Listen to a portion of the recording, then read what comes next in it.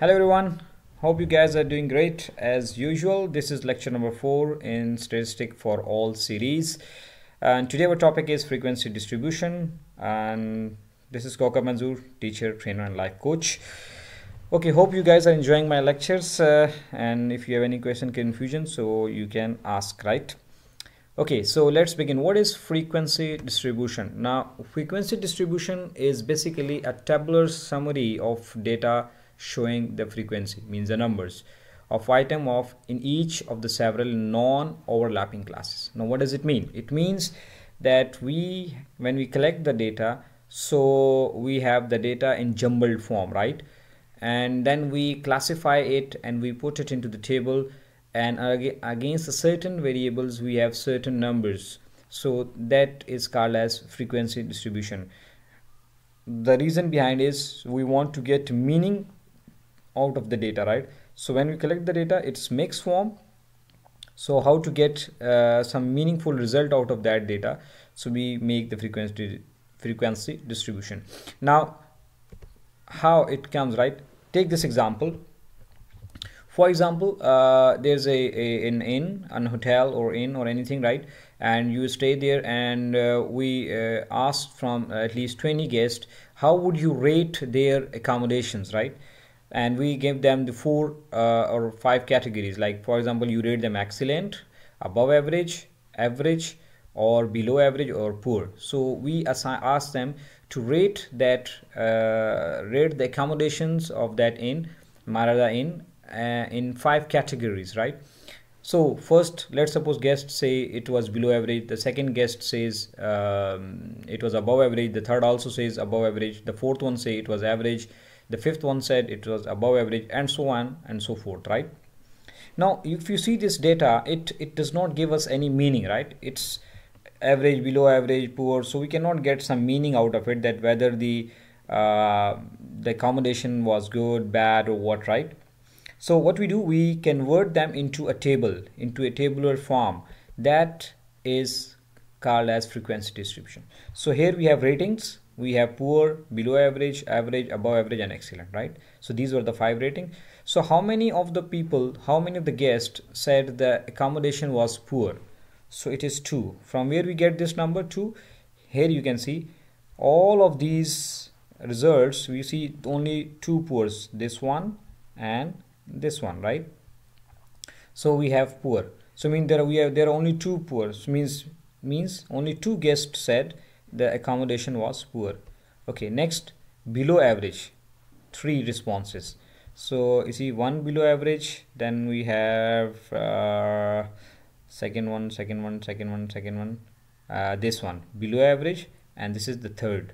So 3 guests said below average. Similarly, you see all these things and then you collect them. So when you put all the data in this table form, now it is very simple and easy to understand that majority of the people said that the accommodation was above average. We get 9. Only 1 said it's excellent, only 2 said it's poor. So majority is between average and above average.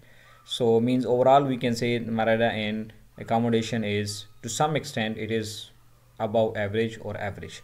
It's neither an excellent nor very much poor, because 9 plus 5 means around 14 out of 20 people are around, their response was average and above average, right? So this means now we can get some meaning out of the data. Another concept is relative frequency distribution. Now what is relative frequency distribution?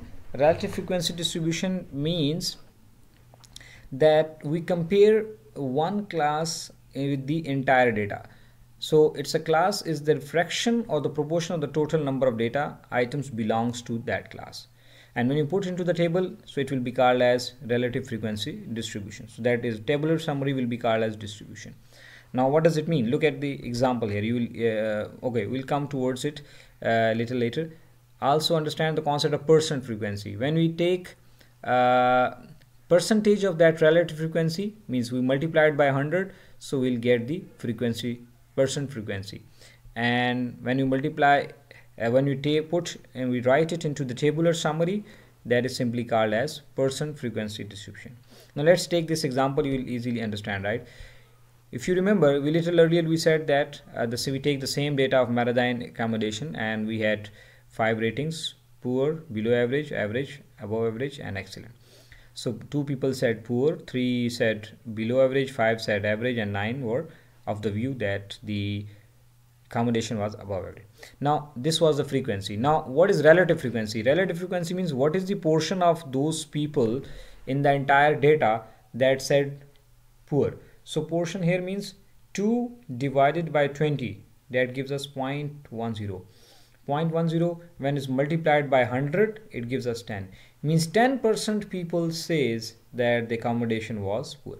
So see, 2 is not giving us any sense, but here we can say that 10% people. So out of the entire population, here we had 20 people. If it was 200, 50, 100,000, so 10% now gives us a sense that 10% people are of the view that the accommodation is poor. Similarly, 3 divided by 20 gives us 0.15. That is relative frequency. When you multiply it by 100, we get 15. So now we can say 15% people says it was above average. Similarly, you can calculate all. So this sum must be equivalent to 100 because it is the percentage. And this must be the sum of this must be 1 because we are taking relative frequency, so means we are taking proportion of the one complete whole. So this is the concept of relative frequency and percent frequency. Now what if we want to make the groups of this frequency distribution? Here we had only one category or one class, right? Like poor, and we had the frequency. What do we give the range from how many people are from 10 to 15, how many people say this, to 15 to 20, like when we have groups. So how to make the groups, right? Okay, so before going to construct a group frequency distribution, you must take care of few things, that do not make less than 5 classes or more than 20 classes because it will not look good. And why we have 5 classes? When the data is very small, so you may take at least 5 classes, that at least it should represent a table. And when you have too much data, large data, so maximum you can have 20 classes, right? So smaller data set usually requires fewer classes, larger data set requires more classes. So but the statistician says that you should not make more than 20 classes because it will again will be very laborious. The second thing that you need to take into account that how much class width should be there. So largest data value minus smallest data value divided by number of classes. So means you can decide classes, as we said, we can have 5 to 20 classes, 7, 8, 10, 9, whatever. So here we can do it. Let's take this example. Now we have manager of Hudson Auto would like to get a better picture of the distribution of the cost for engine tune-up parts. A sample of 50 customer invoices has been taken and the cost of parts rounded to the nearest dollar and listed below. So this is the cost of 50 customer invoices. You see 1, 2, 3, 4, 5, and these are 10, so 50. So different people have given their own opinion, means different customers have their own cost, so all these costs are mentioned. So again it is jumbled, so we cannot figure it out that what does it mean, right? You can see these two red circles. I will explain later that what does it mean, right? Okay, so now we have this data.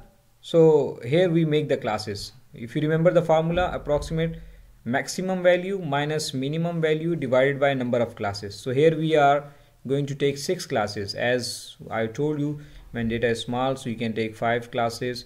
When data is large, you can take up to 20 classes. So it was a small data, so we just take 6 classes, right? Now 109 is the maximum value. Here you can see 109. Where is 109? 109. Yeah, this is 109, right? So this is the maximum value here. What is the minimum value? That is 52, right? So 109 minus 52 divided by 6, that gives us 9.5. So approximately that is 10. So we take the class differences, class width, this is called as class width, 10, like 50 to 59, that makes 10. Now how many people or how many customer invoices cost comes between 50 to 59? So here we go back and we see how many of them or the customer invoices cost was showing 50 to 59. So you see there is no 50 to 59. This is all more than 59, all more than 59, all more than 59. Here 57, that comes between 50 and 59. So one value, okay, then again it's greater than 59, then again it's greater than 59. Here 50 to 59. So between 50 and 59, this is the second value. Okay, then here all the values are greater than 59, all the values are greater than 59, greater. So I mean there are only two values which comes between 50 and 59. So here we write 2. Similarly, now you better work on it with find 60 to 69. So how many values are between 60 and 69? Just circle it and then write it here. So you'll find that there are 13 values between 60 and 69. Similarly, between 70 and 79 there are 16 values, and so on and so forth. So if you sum up, all these are 50. Because how 50? Because we had 50 customer invoices. So this is how you can construct the frequency distribution table, right? Similarly, now you can find the relative frequency. So it is very simple. How to find it? 2 divided by 50, that gives us 0.04, right? Similarly, 13 divided by 50, that gives us 0.26. So in this way you will calculate all the values, you will get sum is 1. And when you multiply it with 100, we get percent frequency. So 0.04 multiplied by 100, 4. 0.26 multiplied by 100, 26, right? And this way you will get all these things. So this is the way you construct the frequency distribution, that is called as grouped frequency distribution. So we can make the class intervals, you can see the class width, how to calculate it, maximum value minus minimum value divided by number of classes. So I hope the concept is clear now. So what is the benefit of it? You see, now when you find the percentage, as I explained earlier, this gives us the meaning, some sense of the data. So you see, now we can conclude that only 4% people say their cost is between 50 and 59, while 26% customers cost is between 60 and 69, and 32% customers cost is 70 and 79, right? So the greatest percentage is 32, or almost 1/3 of the part of the cost are in 70 and 79. So now manager can make the decisions that majority of the customers cost lie between 70 and 79, and similarly so on and so forth. So this is how you can make the frequency distribution. I hope you got the concept. So take care, stay blessed, see you in the next class with a newer concept, right?